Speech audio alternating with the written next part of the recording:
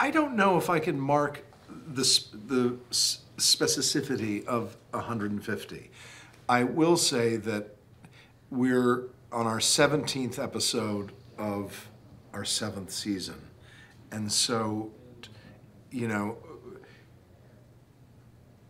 the volume of material on a television show is the point of it, really.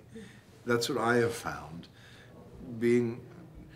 Having worked in all the different capacities that an actor can work in, really, in terms of film and theater and television and voiceover and so on. That's what sets television apart, is the volume of material, the volume of story, and therefore the volume of character and relationship and all the rest of that. And that is something that I almost feel like that's part of the point of a television show, even if the television show is of a limited length, of whether it be 12 episodes or something like that. It's what separates it from the other forms.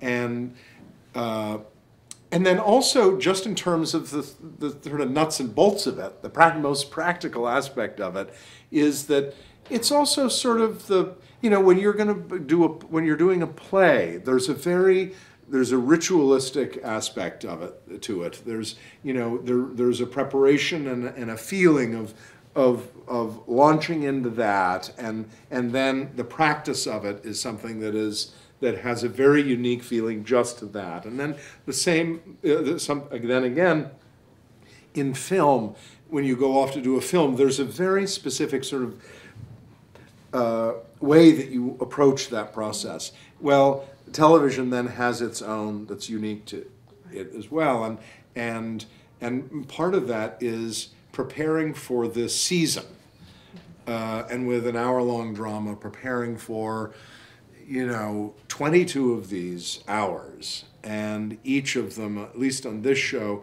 really have felt like these little movies that you're making that then piece together to make a big, huge, fat, long movie. But every July, when I'm a few weeks out from starting the season of this show, it feels like, the beginning of a long, long race.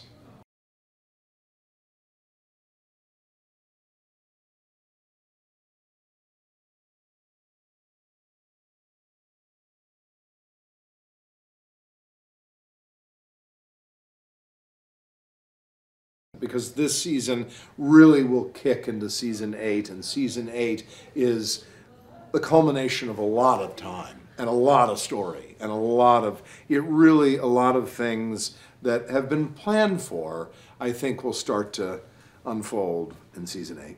I think there's a feeling of an inevitability about what the end of this season will then kick us into.